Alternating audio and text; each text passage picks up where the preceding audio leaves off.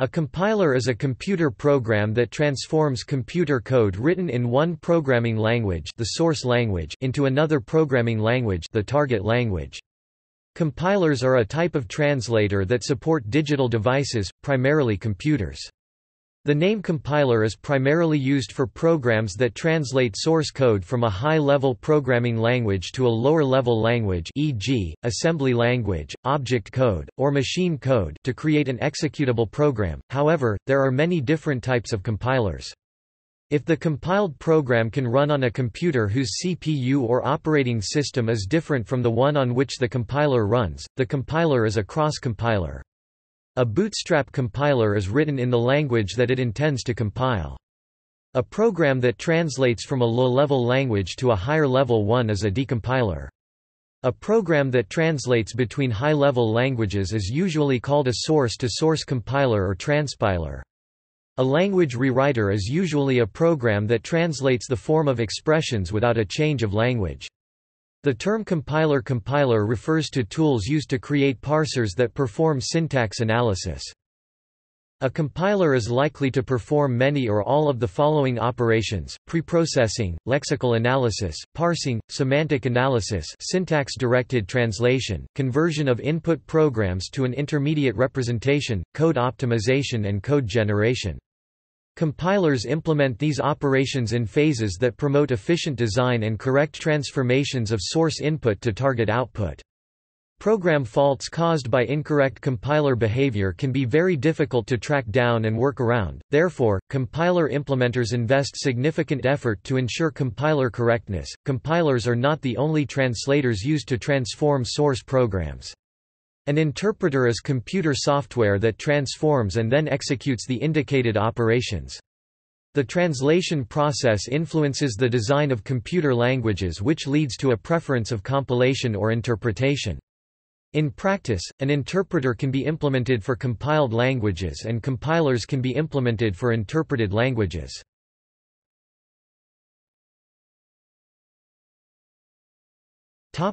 History.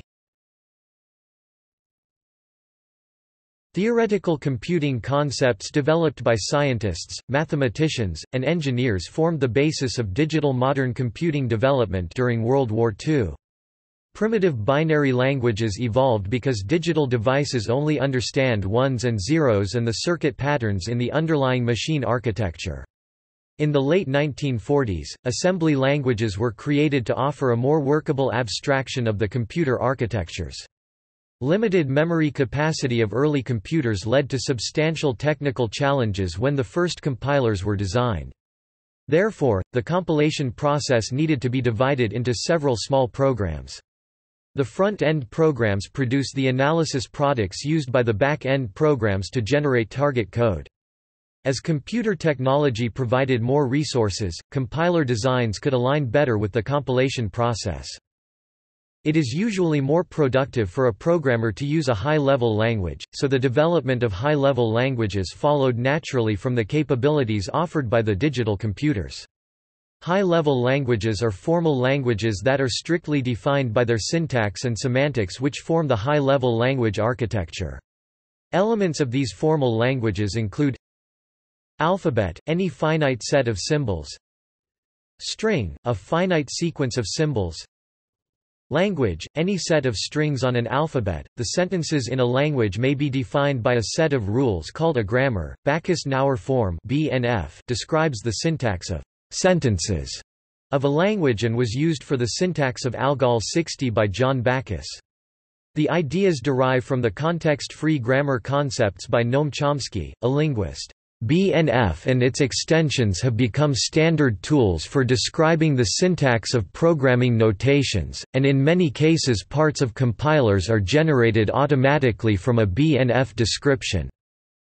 In the 1940s, Konrad Zuse designed an algorithmic programming language called Plancalcul, plan calculus. While no actual implementation occurred until the 1970s, it presented concepts later seen in APL designed by Ken Iverson in the late 1950s. APL is a language for mathematical computations. High-level language design during the formative years of digital computing provided useful programming tools for a variety of applications. Fortran formula translation for engineering and science applications is considered to be the first high-level language. COBOL common business-oriented language evolved from A0 and Flow-Modic to become the dominant high-level language for business applications. Lisp processor for symbolic computation. Compiler technology evolved from the need for a strictly defined transformation of the high-level source program into a low-level target program for the digital computer. The compiler could be viewed as a front end to deal with analysis of the source code and a back end to synthesize the analysis into the target code. Optimization between the front end and back end could produce more efficient target code. Some early milestones in the development of compiler technology. 1952 An autocode compiler developed by Alec Glennie for the Manchester Mark I computer at the University of Manchester is considered by some to be the first compiled programming language. 1952 Grace Hopper's team at Remington Rand wrote the compiler for the A0 programming language and coined the term compiler to describe it, although the A0 compiler functioned more as a loader or linker than the modern notion of a full compiler. 1954–1957 A team led by John Backus at IBM developed Fortran, which is usually considered the first high-level language. In 1957, they completed a Fortran compiler that is generally credited as having introduced the first unambiguously complete compiler. 1959 The Conference on Data Systems Language initiated development of COBOL. The COBOL design drew on A0 and Flow-Modic. By the early 1960s COBOL was compiled on multiple architectures. 1958–1962 John McCarthy at MIT designed Lisp. The symbol processing capabilities provided useful features for artificial intelligence research. In 1962, Lisp 1.5 release noted some tools, an interpreter written by Stephen Russell and Daniel J. Edwards, a compiler and assembler written by Tim Hart and Mike Levin. Early operating systems and software were written in assembly language. In the 60s and early 70s, the use of high-level languages for system programming was still controversial due to resource limitations. However, several research and industry efforts began the shift toward high-level systems programming languages, for example, BCPL, BLIS, B, and C. BCPL Basic Combined Programming Language designed in 1966 by Martin Richards at the University of Cambridge was originally developed as a compiler writing tool. Several compilers have been implemented. Richards' book provides insights to the language and its compiler. BCPL was not only an influential systems programming language that is still used in research but also provided a basis for the design of B and C languages. BLIS Basic Language for Implementation of System Software was developed for a Digital Equipment Corporation PDP-10 computer by W.A. Wolf's Carnegie Mellon University (CMU) research team. The CMU team went on to develop BLIS 11 compiler 1 year later in 1970. Multics Multiplexed Information and Computing Service, a time-sharing operating system project, involved MIT, Bell Labs, General Electric later Honeywell, and was led by Fernando Corbato from MIT. Multics was written in the Place.I language developed by IBM and IBM User Group. IBM's goal was to satisfy business, scientific, and systems programming requirements.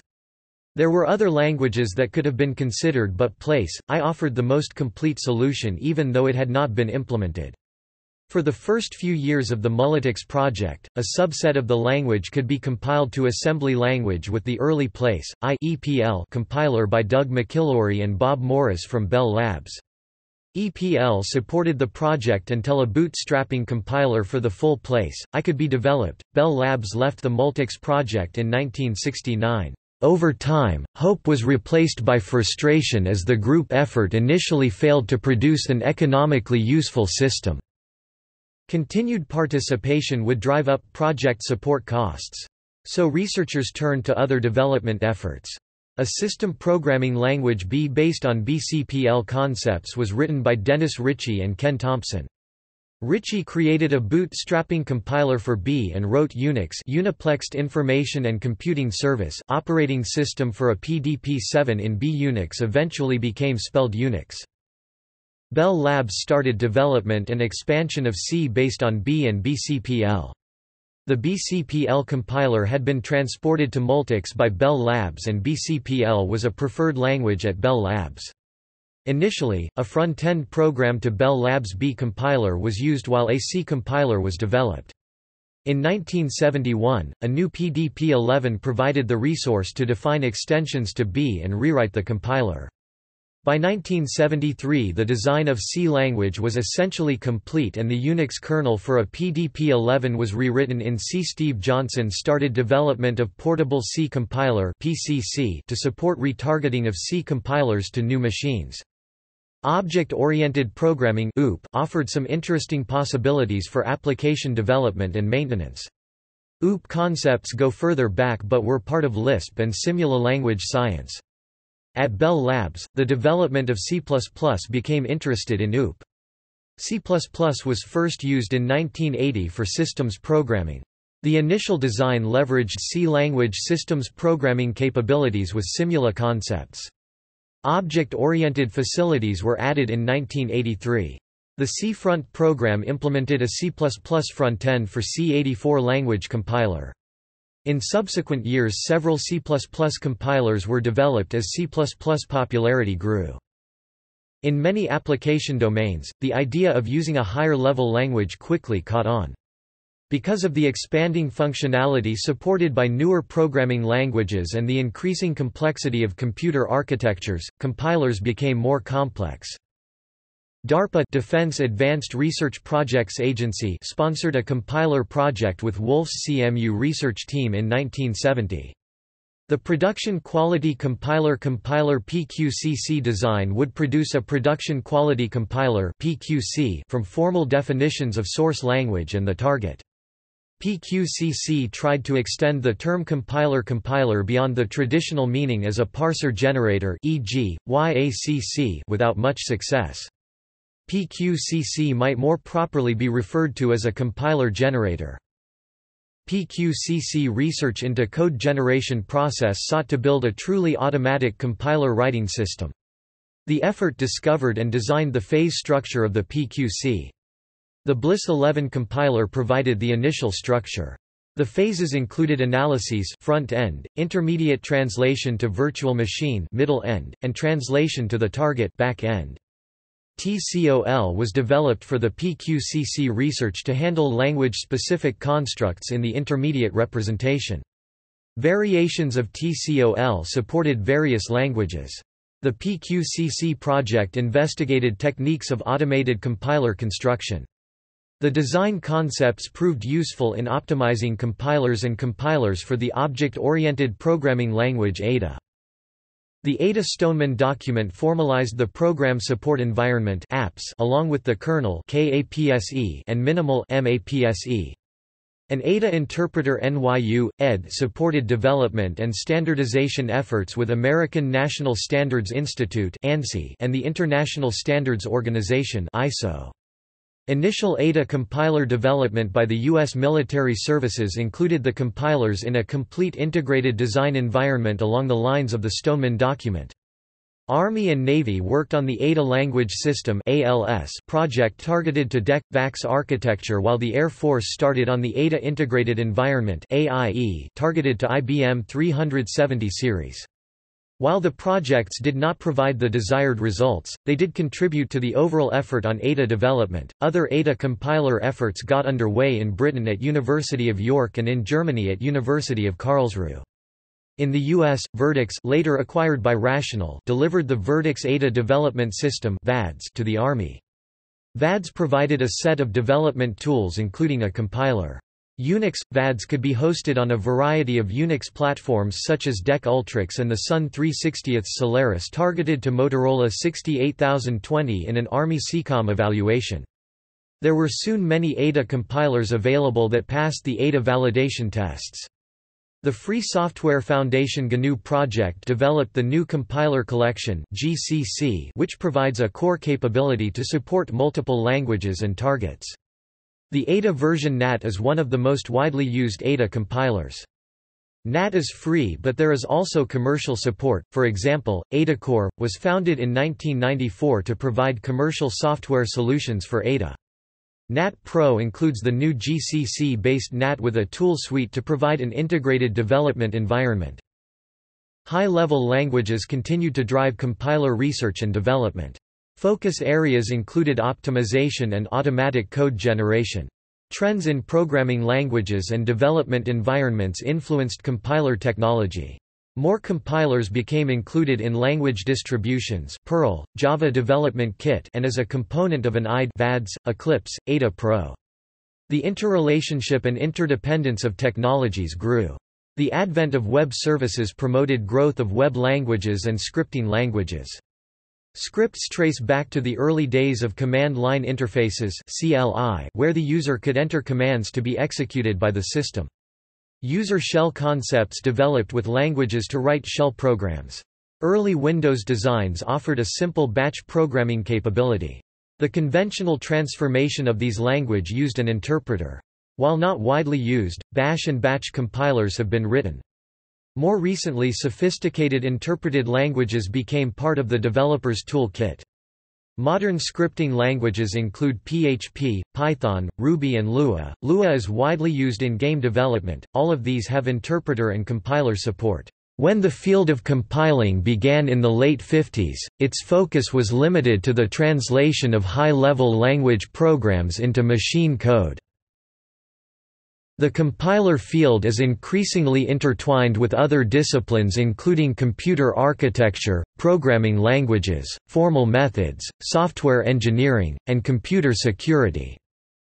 The Compiler Research, The Next 50 Years article noted the importance of object-oriented languages and Java. Security and parallel computing were cited among the future research targets.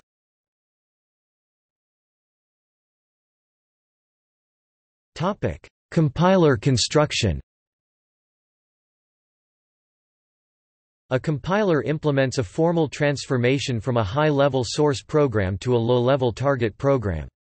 Compiler design can define an end-to-end solution or tackle a defined subset that interfaces with other compilation tools, e.g. preprocessors, assemblers, linkers. Design requirements include rigorously defined interfaces both internally between compiler components and externally between supporting toolsets. In the early days, the approach taken to compiler design was directly affected by the complexity of the computer language to be processed, the experience of the persons designing it, and the resources available. Resource limitations led to the need to pass through the source code more than once.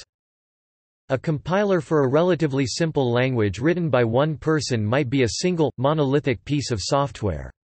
However, as the source language grows in complexity, the design may be split into a number of interdependent phases. Separate phases provide design improvements that focus development on the functions in the compilation process.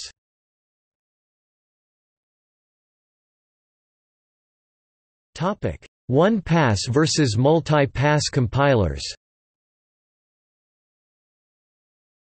Classifying compilers by number of passes has its background in the hardware resource limitations of computers.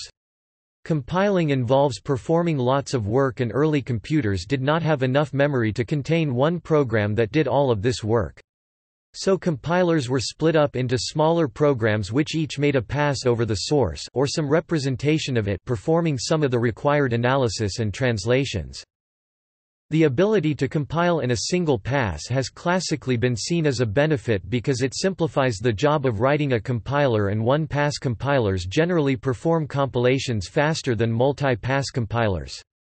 Thus, partly driven by the resource limitations of early systems, many early languages were specifically designed so that they could be compiled in a single pass, e.g., Pascal. In some cases, the design of a language feature may require a compiler to perform more than one pass over the source. For instance, consider a declaration appearing on line 20 of the source which affects the translation of a statement appearing on line 10. In this case, the first pass needs to gather information about declarations appearing after statements that they affect, with the actual translation happening during a subsequent pass. The disadvantage of compiling in a single pass is that it is not possible to perform many of the sophisticated optimizations needed to generate high-quality code. It can be difficult to count exactly how many passes an optimizing compiler makes. For instance, different phases of optimization may analyze one expression many times but only analyze another expression once. Splitting a compiler up into small programs is a technique used by researchers interested in producing provably correct compilers. Proving the correctness of a set of small programs often requires less effort than proving the correctness of a larger, single, equivalent program.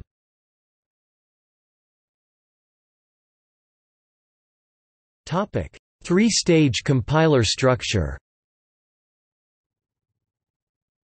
Regardless of the exact number of phases in the compiler design, the phases can be assigned to one of three stages. The stages include a front end, a middle end, and a back end. The front end verifies syntax and semantics according to a specific source language. For statically typed languages, it performs type checking by collecting type information.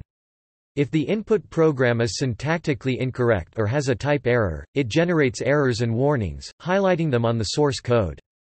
Aspects of the front end include lexical analysis, syntax analysis, and semantic analysis.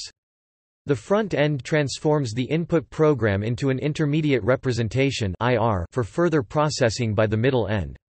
This IR is usually a lower-level representation of the program with respect to the source code.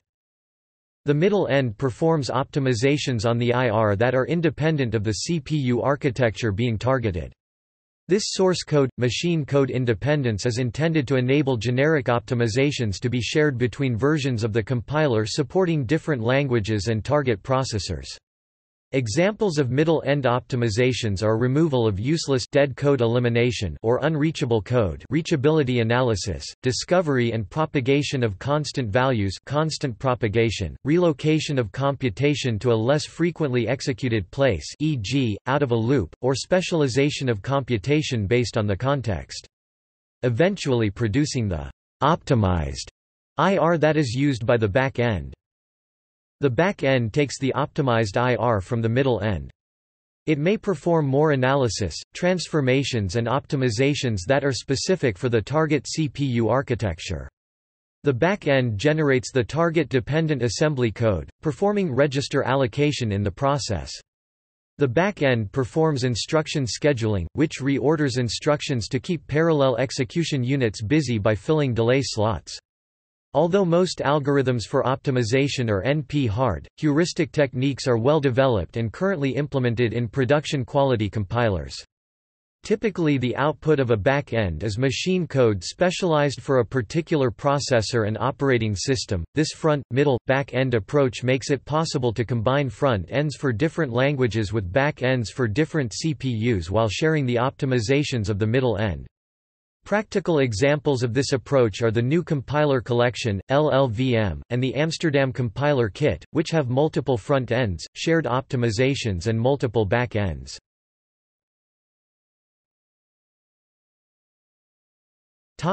Front end. The front end analyzes the source code to build an internal representation of the program, called the intermediate representation (IR). It also manages the symbol table, a data structure mapping each symbol in the source code to associated information such as location, type and scope. While the front-end can be a single monolithic function or program, as in a scannerless parser, it is more commonly implemented and analyzed as several phases, which may execute sequentially or concurrently. This method is favored due to its modularity and separation of concerns. Most commonly today, the front-end is broken into three phases: lexical analysis, also known as lexing, syntax analysis, also known as scanning or parsing, and semantic analysis. Lexing and parsing comprise the syntactic analysis, word syntax and phrase syntax, respectively, and in simple cases these modules, the lexer and parser, can be automatically generated from a grammar for the language, though in more complex cases these require manual modification. The lexical grammar and phrase grammar are usually context-free grammars, which simplifies analysis significantly, with context sensitivity handled at the semantic analysis phase. The semantic analysis phase is generally more complex and written by hand, but can be partially or fully automated using attribute grammars. These phases themselves can be further broken down, lexing as scanning and evaluating, and parsing as building a concrete syntax tree (CST, parse tree) and then transforming it into an abstract syntax tree (AST, syntax tree). In some cases additional phases are used, notably line reconstruction and preprocessing, but these are rare. The main phases of the front end include the following. Line reconstruction converts the input character sequence to a canonical form ready for the parser. Languages which strop their keywords or allow arbitrary spaces within identifiers require this phase. The top-down, recursive descent, table-driven parsers used in the 1960s typically read the source one character at a time and did not require a separate tokenizing phase. Atlas Autocode, and IMP and some implementations of ALGOL and Coral 66 are examples of stropped languages which compilers would have a line reconstruction phase. Preprocessing supports macro substitution and conditional compilation. Typically the preprocessing phase occurs before syntactic or semantic analysis, e.g. in the case of C, the preprocessor manipulates lexical tokens rather than syntactic forms. However, some languages such as Scheme support macro substitutions based on syntactic forms. Lexical analysis, also known as lexing or tokenization, breaks the source code text into a sequence of small pieces called lexical tokens. This phase can be divided into two stages, the scanning, which segments the input text into syntactic units called lexemes and assign them a category, and the evaluating, which converts lexemes into a processed value.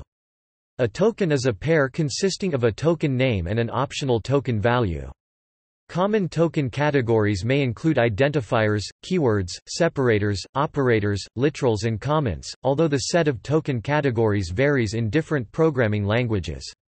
The lexeme syntax is typically a regular language, so a finite state automaton constructed from a regular expression can be used to recognize it.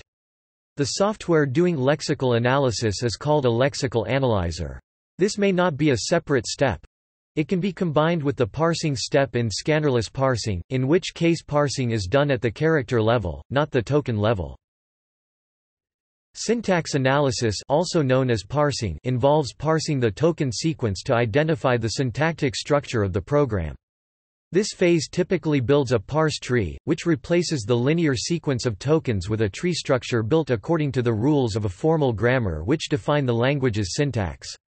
The parse tree is often analyzed, augmented, and transformed by later phases in the compiler. Semantic analysis adds semantic information to the parse tree and builds the symbol table. This phase performs semantic checks such as type checking, checking for type errors, or object binding, associating variable and function references with their definitions, or definite assignment, requiring all local variables to be initialized before use, rejecting incorrect programs or issuing warnings. Semantic analysis usually requires a complete parse tree, meaning that this phase logically follows the parsing phase, and logically precedes the code generation phase, though it is often possible to fold multiple phases into one pass over the code in a compiler implementation.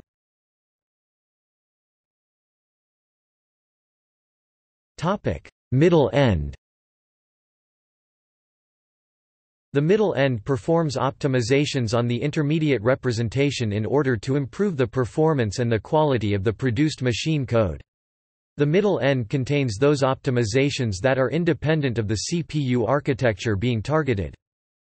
The main phases of the middle end include the following. Analysis – this is the gathering of program information from the intermediate representation derived from the input. Data flow analysis is used to build use-defined chains, together with dependence analysis, alias analysis, pointer analysis, escape analysis, etc. Accurate analysis is the basis for any compiler optimization. The control flow graph of every compiled function and the call graph of the program are usually also built during the analysis phase. Optimization – the intermediate language representation is transformed into functionally equivalent but faster or smaller forms. Popular optimizations are inline expansion, dead code elimination, constant propagation, loop transformation, and even automatic parallelization. Compiler analysis is the prerequisite for any compiler optimization, and they tightly work together. For example, dependence analysis is crucial for loop transformation. The scope of compiler analysis and optimizations vary greatly. Their scope may range from operating within a basic block, to whole procedures, or even the whole program. There is a trade-off between the granularity of the optimizations and the cost of compilation. For example, peephole optimizations are fast to perform during compilation but only affect a small local fragment of the code, and can be performed independently of the context in which the code fragment appears.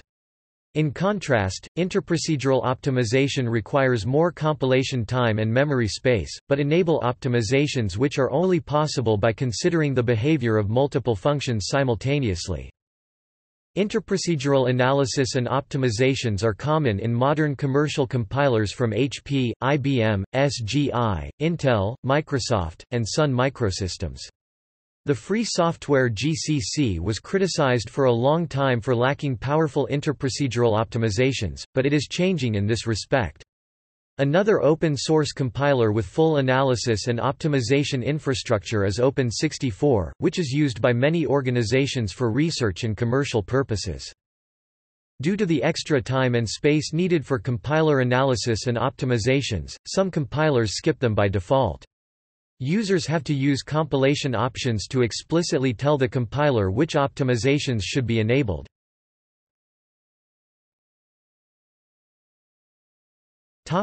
Back-end.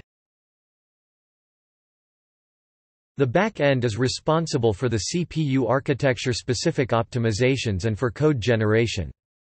The main phases of the back-end include the following: machine-dependent optimizations, optimizations that depend on the details of the CPU architecture that the compiler targets. A prominent example is peephole optimizations, which rewrites short sequences of assembler instructions into more efficient instructions.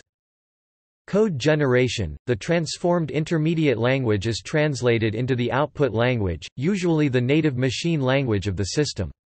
This involves resource and storage decisions, such as deciding which variables to fit into registers and memory, and the selection and scheduling of appropriate machine instructions along with their associated addressing modes. See also Sadie-Ullman algorithm. Debug data may also need to be generated to facilitate debugging. Topic: Compiler correctness. Compiler correctness is the branch of software engineering that deals with trying to show that a compiler behaves according to its language specification. Techniques include developing the compiler using formal methods and using rigorous testing, often called compiler validation, on an existing compiler.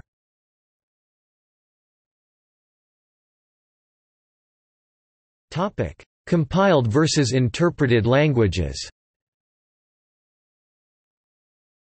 Higher-level programming languages usually appear with a type of translation in mind, either designed as compiled language or interpreted language.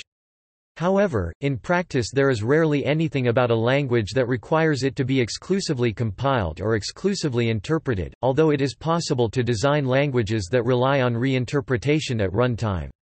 The categorization usually reflects the most popular or widespread implementations of a language. For instance, BASIC is sometimes called an interpreted language, and C a compiled one, despite the existence of BASIC compilers and C interpreters. Interpretation does not replace compilation completely.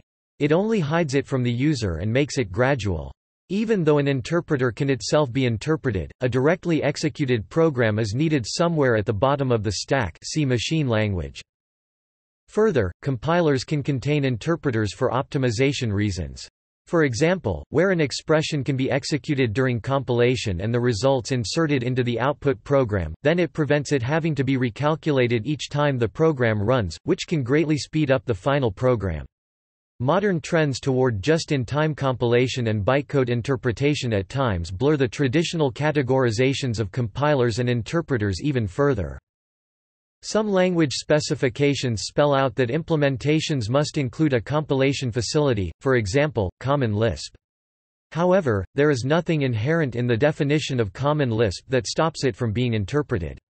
Other languages have features that are very easy to implement in an interpreter, but make writing a compiler much harder, for example, APL, SNOBOL4, and many scripting languages allow programs to construct arbitrary source code at runtime with regular string operations, and then execute that code by passing it to a special evaluation function.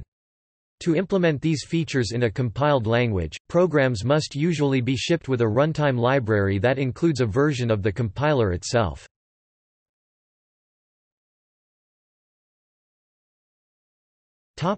Types. One classification of compilers is by the platform on which their generated code executes. This is known as the target platform. A native or hosted compiler is one whose output is intended to directly run on the same type of computer and operating system that the compiler itself runs on. The output of a cross-compiler is designed to run on a different platform. Cross-compilers are often used when developing software for embedded systems that are not intended to support a software development environment. The output of a compiler that produces code for a virtual machine (VM) may or may not be executed on the same platform as the compiler that produced it.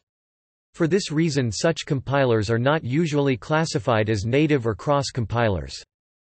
The lower-level language that is the target of a compiler may itself be a high-level programming language. C, often viewed as some sort of portable assembler, can also be the target language of a compiler. E.g., C Front, the original compiler for C++, used C as target language. The C created by such a compiler is usually not intended to be read and maintained by humans. So indent style and pretty C intermediate code are irrelevant. Some features of C turn it into a good target language. E.g., C code with #line directives can be generated to support debugging of the original source. While a common compiler type outputs machine code, there are many other types. A source-to-source compiler is a type of compiler that takes a high-level language as its input and outputs a high-level language. For example, an automatic parallelizing compiler will frequently take in a high-level language program as an input and then transform the code and annotate it with parallel code annotations, e.g. OpenMP, or language constructs, e.g. Fortran's DOALL statements. Bytecode compilers that compile to assembly language of a theoretical machine, like some Prolog implementations. This Prolog machine is also known as the Warren Abstract Machine or WAM. Bytecode compilers for Java, Python are also examples of this category.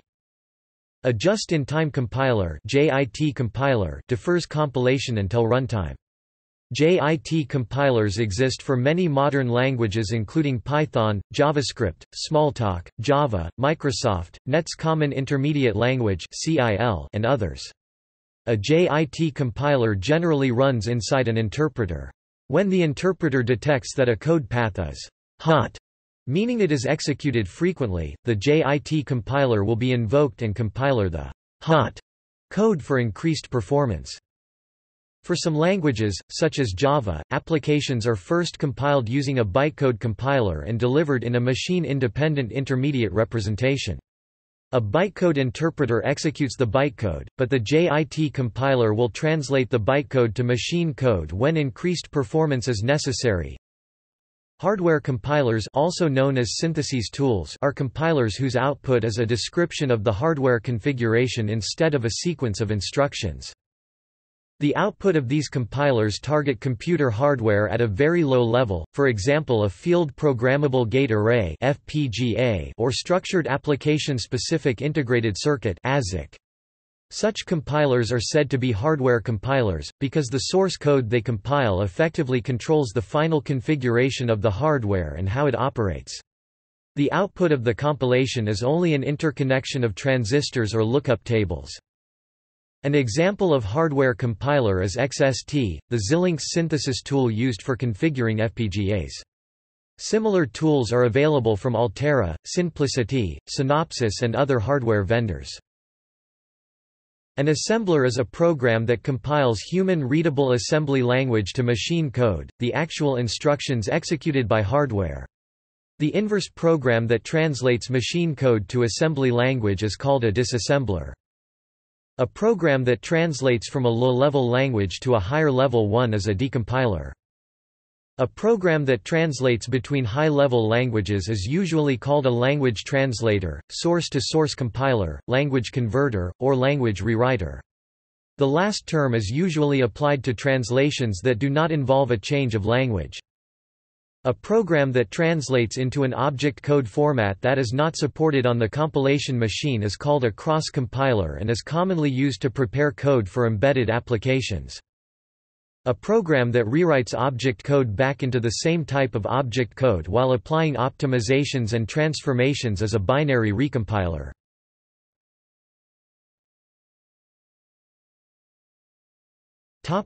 See also